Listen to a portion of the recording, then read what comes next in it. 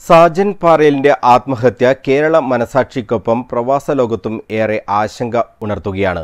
ഒരു മനുഷ്യായുസ്സിന്റെ ഭൂരിഭാഗവും മരുഭൂമിയിൽ ഹോമിക്കേണ്ടി വരുന്ന ഇവർ സ്വന്തം നാട്ടിൽ എങ്ങനെ സംരംഭം തുടങ്ങുമെന്നാണ് ചോദിക്കുന്നത്.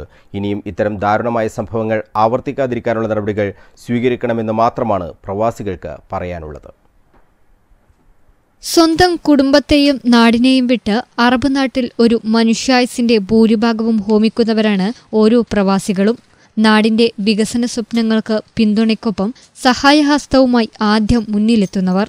എന്നാൽ ഇന്ന് ഏറെ ആശങ്കയിലാണ് ഓരോ പ്രവാസികളും. കൊല്ലത്ത് സുഗതൻ എന്ന പ്രവാസിയെ ആത്മഹത്യ ചെയ്തതിന് പിന്നാലെ കൊറ്റാളി അരിയമ്പത്ത് സാജൻ നാട്ടിൽ തന്റെ സ്വപ്നങ്ങൾ കരുപ്പിടിപ്പിക്കാനുള്ള ശ്രമം അധികാരവർഗം തടഞ്ഞതോടെ ജീവിതം വെടിയേണ്ടി വന്നു. പ്രവാസം വെടിഞ്ഞ് നാട്ടിലെത്തുന്ന തങ്ങൾ എങ്ങനെയാണ് ഒരു ചെറുകിട സംരംഭമെങ്കിലും തുടങ്ങുക എന്ന ആശങ്കയിലാണ് ഇവർ. സാധനെ പോലെ ഇത്രയും കഴിവും സാമ്പത്തിക ശേഷിയുമുള്ള ഒരു വ്യക്തിക്ക് ഇങ്ങനെയൊരു സംഭവം ഉണ്ടായതിനു ശേഷം പ്രവാസികൾ മുഴുവൻ ആശങ്കയിലാണ്. എന്ത് ചെയ്യണമെന്നറിയില്ല. സ്വന്തം നാടിനോടുള്ള സ്നേഹം കൊണ്ടാണ് നാട്ടിൽ സെറ്റിൽ ചെയ്യാം, നാട്ടിൽ സംരംഭം തുടങ്ങുന്നതൊക്കെ അതുകൊണ്ടാണ്.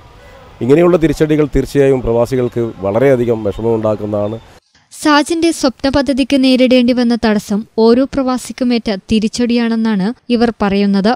മാറി മാറി വരുന്ന നിയമങ്ങൾ സാധാരണക്കാർക്കൊപ്പം പ്രവാസി സമൂഹത്തിനും ഏറെ ബുദ്ധിമുട്ടാണ് ഉണ്ടാക്കുന്നത്. വിദേശത്തെത്തുമ്പോൾ ഭരണാധികാരികൾ നൽകുന്ന ഓരോ വാഗ്ദാനങ്ങളും നാട്ടിലെത്തിയാൽ പാഴ്വാക്കായി മാറുന്നു. എല്ലാ രാഷ്ട്രീയക്കാരും പ്രവാസ ലോകത്താണ് പോകുന്നത്. എല്ലാ സംഘടനയും അവിടെ വന്നു കഴിഞ്ഞാൽ ഒരുപാട് വാഗ്ദാനങ്ങൾ നേതാക്കന്മാരൊക്കെ തരാറുണ്ടായിരുന്നു. പക്ഷേ ഇവിടെ എത്തിക്കഴിഞ്ഞാൽ അങ്ങനെയുള്ള ഒരു വാഗ്ദാനങ്ങളും പാലിക്കുന്നതല്ല എന്നുള്ളതൊരു നഗ്ന സത്യമാണ്. അതിൽ പ്രവാസികൾക്ക് വളരെയധികം വേദനയുണ്ട്. ഇനി ഒരു സാജനും സുഗതനും ആവർത്തിക്കപ്പെടരുതെന്ന പ്രാർത്ഥനയിലാണ് ഇവർ. സാജന്റെ മരണത്തിന് ഉത്തരവാദികളായവർക്ക് പരമാവധി ശിക്ഷ നൽകണമെന്നാണ് ഇവർ പറയുന്നതും. News bureau, Kannur.